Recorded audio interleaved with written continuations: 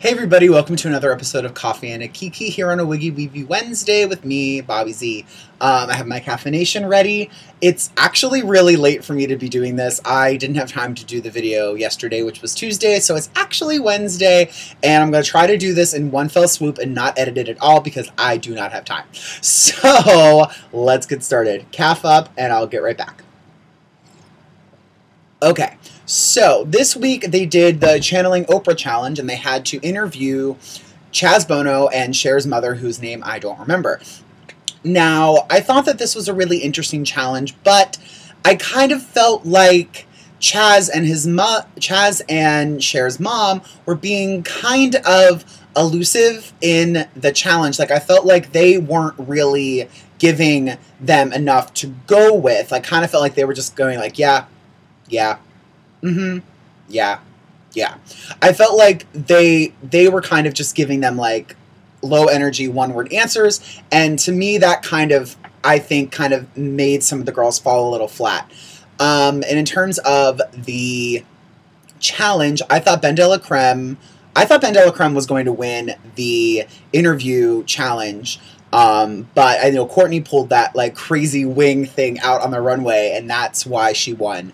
But I thought Ben did the best of all of them in the interview. I thought she was really personable, and I loved how like her, Bianca, and Courtney all had like the stacked wig with the bump. Like all of them had, you know, a wig on a bump, and I loved that. I thought that was really cool, and I loved how Ben kind of dressed himself like Cher. I really liked that. Sorry, I know that he doesn't like to be called Ben when he's in drag. Dela was channeling Cher. I thought, you know, I thought she looked beautiful. I loved that wig. That wig was gorgeous on her. But I think she was kind of falling flat because she kind of didn't really know what kind of questions to ask. And I think that her calling Chaz Chad was a big factor in her going home.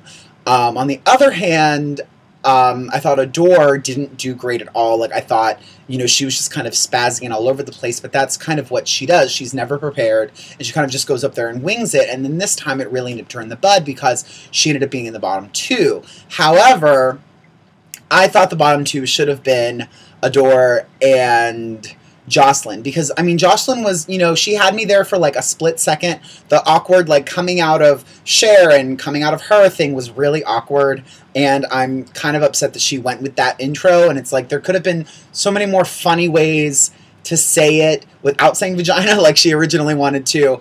Oh my god, I still have this ingrown hair. It's finally going away. I've had it for, like, 2 weeks. It's disgusting. Anyway, I just saw it on the screen. I'm like, that's gross. And I think that, like, her as a whole, Jocelyn, like, wasn't really doing it for me.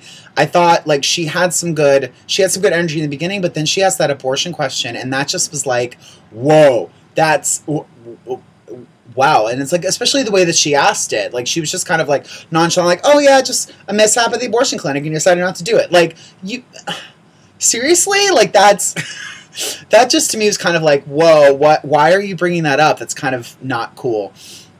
And I thought Bianca did really well in the challenge, but I think, and it's the same thing that Santino said, is that she's used to hosting on a mic with a crowd full of people, that when she asks some questions, they don't have to answer back.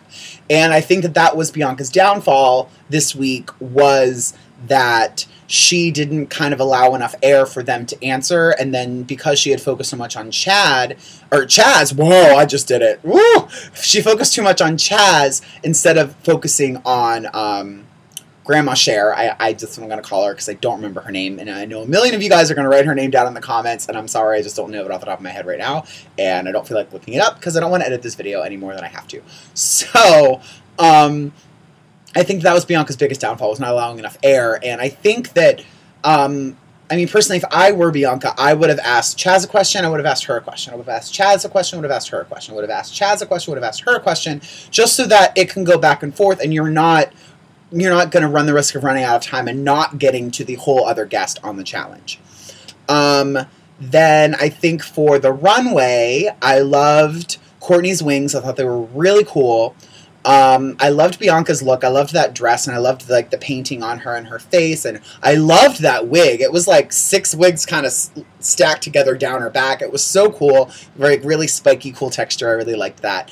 I loved Dela's bug thing. I thought that was really cool. It kind of reminded me of like The Frogs, like the musical by Stephen Sondheim, The Frogs. Kind of just reminded me of that. But I thought it was cool, and I thought that like her makeup looked really good.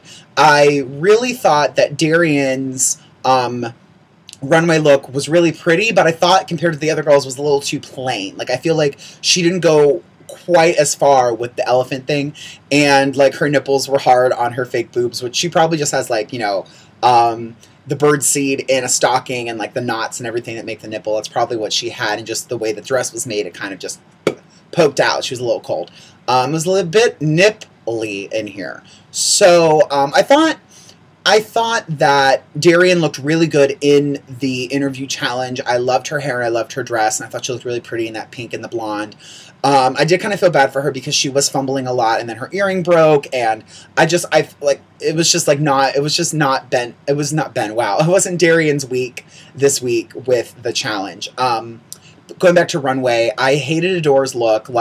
She looked like she shopped at Hot Topic, and that mask, like, I don't understand what the mask was for, and then she just had like a leopard cape thing that looked just like some leopard fabric sewn together with a hole in it for sleeves and a head. And I wasn't a big fan of that, and I think that Michelle Visage brought up a good point about that everything that Adore has been wearing has basically kind of been off the rack, and I totally do agree with that. But I can't really knock her because my biggest place to shop is Rainbow and like the plus size section at Macy's. So I kind of buy off the rack as well, but I at least like alter it and fix it to make it not look so generic and store-bought. But I think, you know, she's still new at this and she's still young. She's only been doing it a couple years, so it's kind of like she's still coming along in her drag. I thought Trinity's look was the best on the runway. Like, I was so shocked when she was in bottom two, especially over Jocelyn. Like, that Jocelyn's look with the feather on her head and the feather on her bra, and then, like, the reveal of, like, that cod piece. Like, it wasn't even, like they said, it wasn't even a tuck. It was, like, a cod piece. Like, she looked like she was, like, a Knight of the Round Table with a cod piece on. I just was like, what are you wearing? At least she didn't wear that same necklace that she's been wearing. Everyone on Facebook's been talking about her wearing the same necklace every week, and I've just never noticed. So now I kind of want to go back and watch them and be like, oh, there it is, oh, there it is, oh, there it is, oh, there it is, because I never noticed. So now I kind of want to go back and see. And I kind of want to go back and watch the rest of the season now, again, now that I know, like, who's going home and what's going on, because when I've gone back and watched seasons again in the past, it's really, really evident from the beginning who is going to be in the top. Like, it's always that way. It's like, you know, from the beginning, especially once you go back and watch it, you can see how they strategically sent people home. And someone put it on Facebook about how Courtney won because they didn't want any of the winner. They wanted the final three to have like an even amount of winnings, so they each were going to have two. So Ben already won, Bianca already won, and Courtney already won. So I think personally Ben should have won the challenge this week, but I understand because Courtney's outfit was so awesome with the like 15-foot wingspan. That was just so cool that's why she won, and I understand that. I do think that Courtney did kind of come out of her shell a little bit more this week with the interview, and she kind of allowed her personality to shine through a little more than she has been. And like she said, there is a human in there, and I really am I'm starting to like her a little more. I've always liked her. I've always been a fan for years now. I have a Wigs by Vanity wig and everything. So I'm excited to see that she's kind of coming more out of her shell, and she's kind of being Courtney more. Same with Ben. Ben's kind of like, or Dela. Oh my God, I keep saying Ben. I think Dela is the same thing. She's kind of like coming out of her shell, and she's allowing us to see who she really is. Runway, I already talked about everybody. I believe. I thought Trinity's look was amazing, like I said, and I think the bottom two should have been Jocelyn and Adore. I mean, Jocelyn did have enough. I think the reason why Jocelyn stayed is they kind of need a booger to stay around a little longer. Not that Jocelyn's a booger, but compared to the rest of them, she's just not as heightened, and they've said that multiple times. She's just not on the same level, and it's not that she's not cute, and it's not that she's not talented. It's just like her clothing is a little tasteless, and her jokes are a little tasteless too. So it's kind of like she needs to step up her game in that aspect just a bit. But I think it should have been those two.